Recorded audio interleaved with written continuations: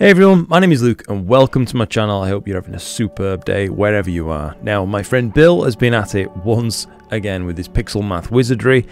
If you're a pixinsight user, you're not really going to want to miss out on this one, I'd say. So what I've done for you today, I'll just change the scene. I have prepared a little bit of a demonstration for you, one in one-shot color, one in SHO. And what we're going to be taking a look at really are Bill's new kind of HOO normalization and SHO normalization maths, and he's also included now an HSO normalization math script. Also, there's a lot to go through, and I'm just going to try and keep this as raw as possible. Now, if you want to learn the thread through the needle, the whole 9 yards of it, if you like, then please do visit Bill's video on this that he released along with these scripts. And if you'd like to download just the scripts, then I recommend you go over to Bill's channel and do that. That's these three right here. He's provided a download link to those. What I'll be doing, as well as linking to Bill's original video, is providing you with all of these, which are basically my day-to-day processing icons, just in a description box download for you. So you can download these, whack them into your pixinsight and process alongside with me, as I think that's a pretty good way to learn things. Now, granted, if you don't have the Russell Croman, BlurXTerminator, NoiseXTerminator, StarXTerminator tools, they won't work for you. And if you don't already have SPCC installed, we're going to skip that for this particular tutorial just for the sake of brevity and keeping things simple, but that also won't work for you. Just to let you know, if they don't work, that's absolutely fine. It's expected behavior. Now, it's going to look something like this. Process icons Luke, I've just called it. All you're going to need to do is just drag that into your pixinsight desktop once it's open from wherever you've downloaded it to. If they don't immediately appear on the screen, you need to right-click, click Select All Icons, right-click again, click Arrange Icons, and that should pull them into whichever workspace that you're working on. Now, what will this contain? So as you can see, there's a bunch of tools that are already included along with pixinsight. There are Bill's stretching maths right there. There are Bill's HOO, SHO, and HSO normalization maths right there. Bill's color masking tools, really fantastic tools. I use them every image. And also Bill's star reduction tools too. Just for the sake of it being my actual processing set, I have also included BlurXTerminator, NoiseXTerminator, StarXTerminator links on there in case you have those. If you don't and you're looking at purchasing them, then it's as good a time as any to mention I do have affiliate links down in the description box below, but I promise there isn't a conflict of interest on this.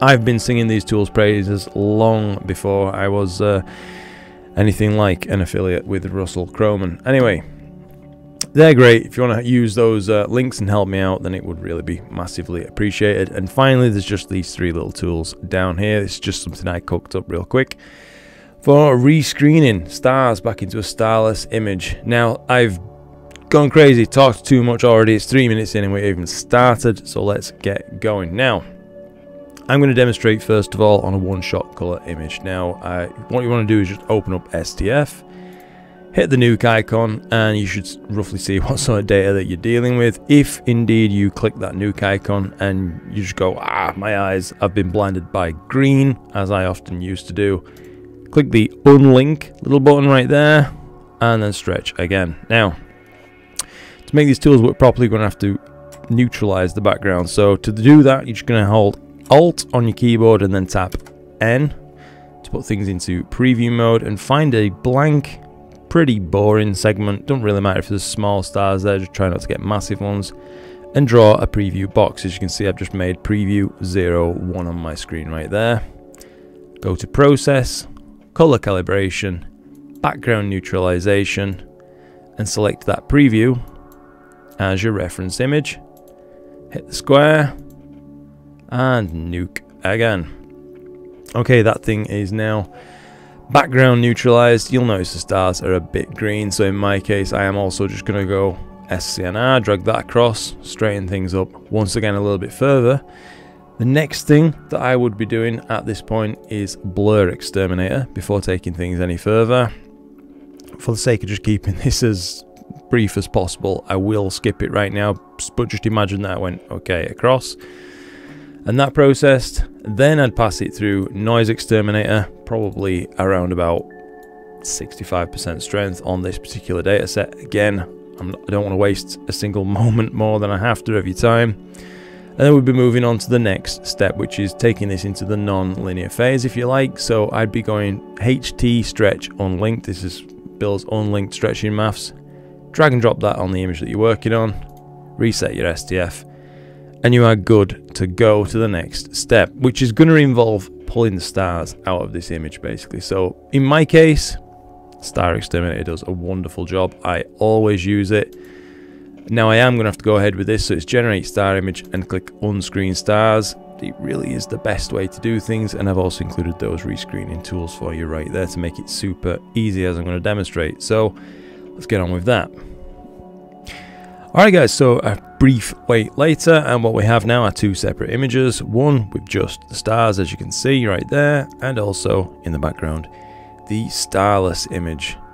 As you can see, StarXTerminator has done a flawless job, I would say. And now we can move on to the next phase of processing. So in this case, what it's going to be is opening up the HOO normalization tool. Now, as you can see, Bill has very kindly written out descriptors for what each of these functions is going to achieve for you, and also is it added some notes on the end on general usage of these tools and advice on their use. Now, you can dive into this, and Bill will teach you all about it on his video.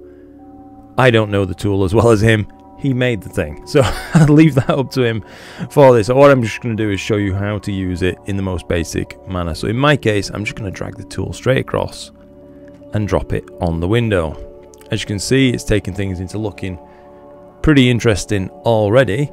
The next thing we're going to want to do is change these yellows out to more of a nice tonal red. In that case, I want to target those yellows, so I'm going to use a yellow mask, drop that on this image. Blur it a couple of times with the mask blur tool. 3 looks pretty good. Drag that over onto that starless image. Open up curves. Create a preview window. And now working just on the red, as you can see right there, I want to push those up a good way. That looks good. Now on the green, I'm just going to raise that up ever so slightly, and then pin down the lower end of the green curve. So as you can see, if I go too far with that, it starts to make things look a little bit burgundy. But when you get it just about right, you can see some yellow tones coming along the inside, going to kind of coppery, rusty tones, and then orangey reds on the outside. So this looks pretty good to me. Just for the sake of this demonstration, I'm going to go ahead and hit apply on that. Reset my entire tool, and at this point I'm actually going to close the yellow mask. I'm done with it. And now I think, just taking a look at this thing, it looks a little bit harshly stretched. I could have been more careful. You can alter the HT stretch intensity, but instead what I'm going to do is I'm just going to actually drag down, whoops, make a fresh preview on this, just drag down on the old RGB the entire thing until it looks that little bit more visually appealing to me.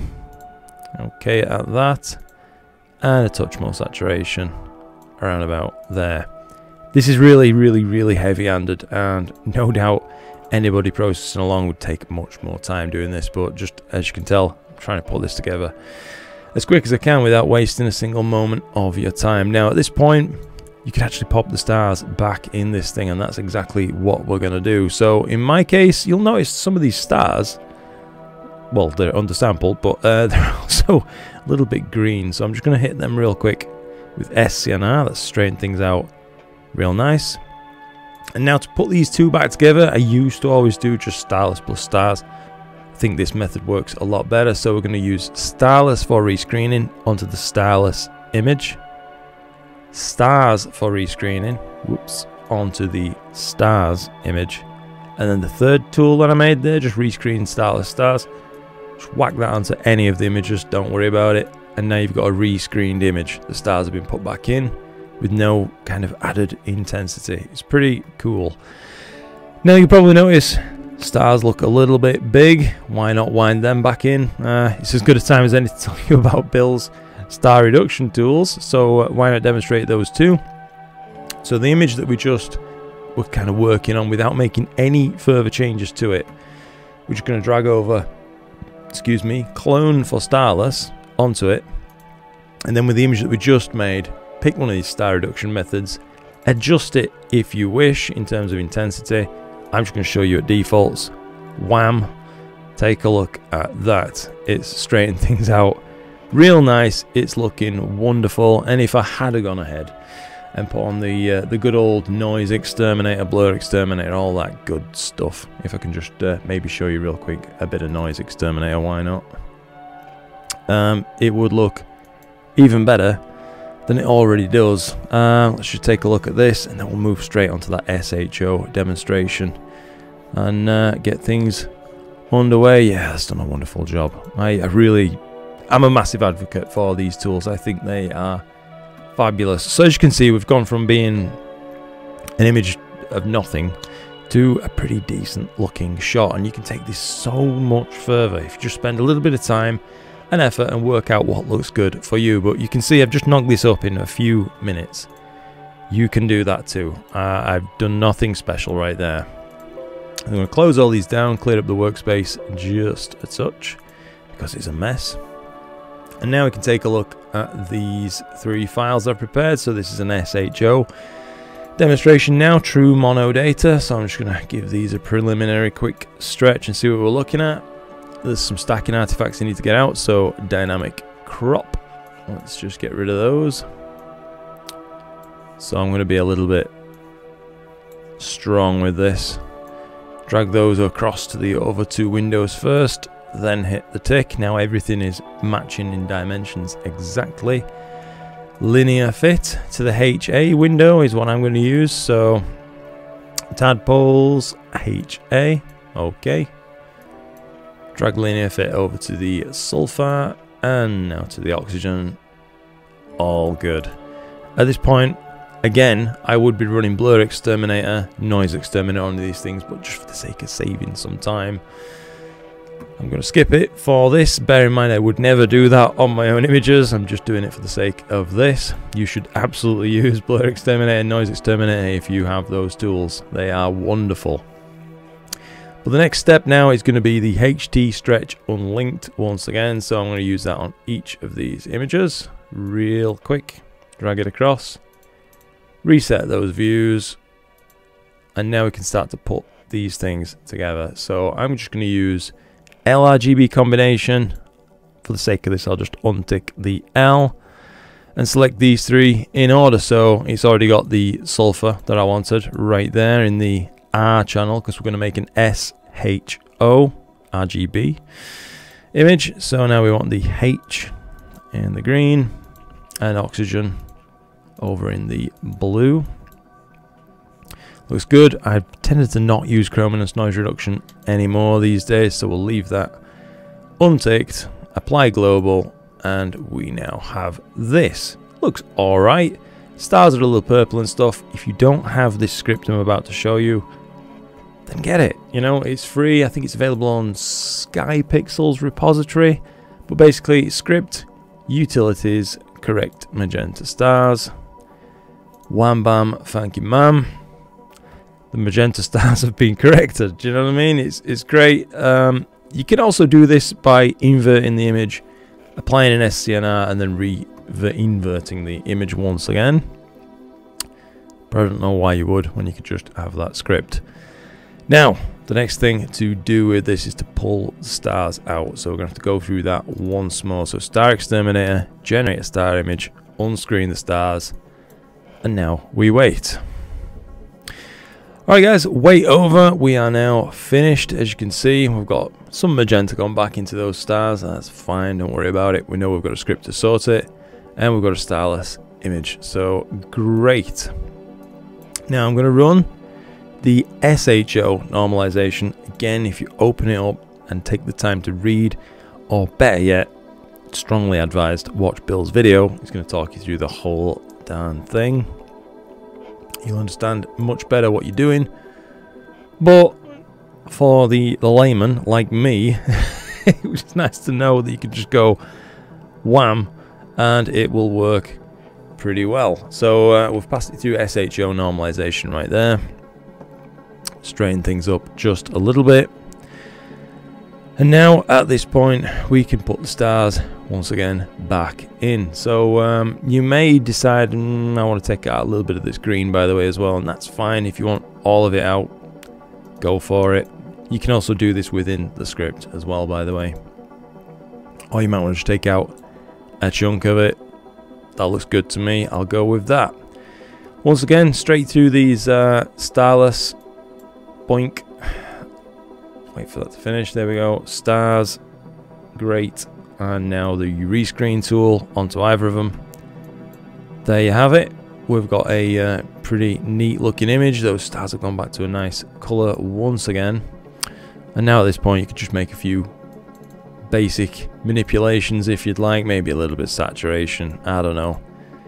A little bit of a curve. You probably would do this before you take those stars.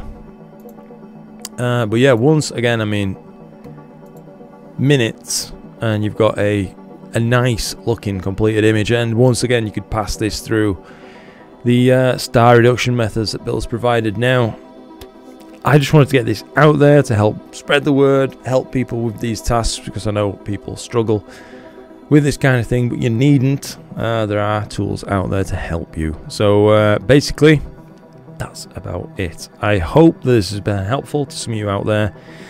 As always, I'd just like to say very genuinely thank you so much to everybody giving your support on YouTube memberships, Patreon, all that good stuff. Much love to each and every one of you out there, and I think probably for about the next couple of weeks that's it from me. I'm thinking there's so much bad weather around, it's quite honestly getting me down. I'm going to take just a short break from worrying about content just for a couple of weeks and get my head back in the game. So till the next one, guys, look after yourselves. It's been a pleasure as always, and hopefully clear skies.